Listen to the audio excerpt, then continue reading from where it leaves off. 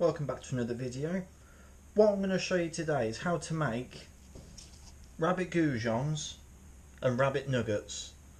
Now my kids love these, also do them with pheasant and partridge, but it's a great way to get the kids and new people eating game, and the kids can come and help as well, you know.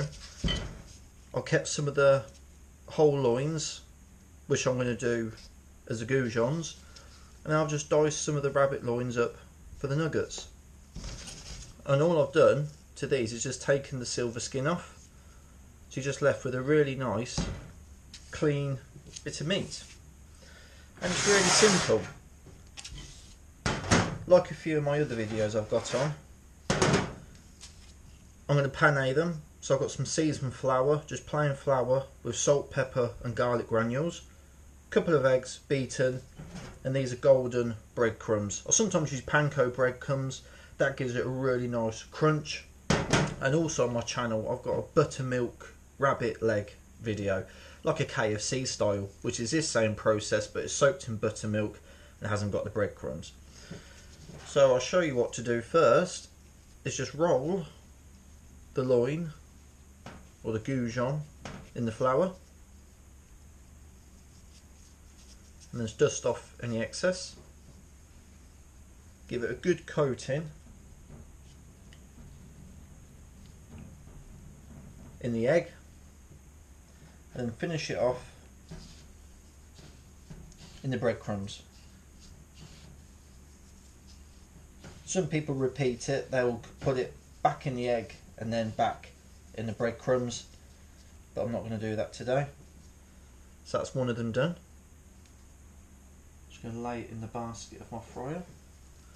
Then all you need to do is just repeat this process until you've got everything covered, and depending on the size of your fryer, these will probably take about, well, the gujons will probably take about 5 to 6 minutes to cook, and them little nuggets, they won't take long, they'll probably take about 4 or 5, and my fryer is set at 160 degrees, so it gives it a nice, just a nice gentle fry, because obviously it's got to go right the way through and cook the middle. If you have it too high, it will just burn. Take the glove off a minute. So yeah, so I'm just going to get all these done and then we're going to fry them off. Well, the nuggets and gujons are all cooked now.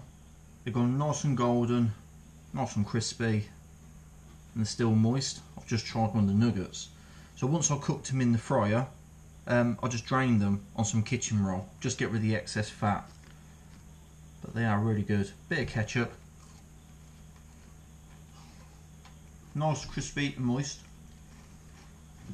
That's really easy to do. I used the loins from 3 rabbits to make all this. And that's just a bit of a dinner or a picky treat.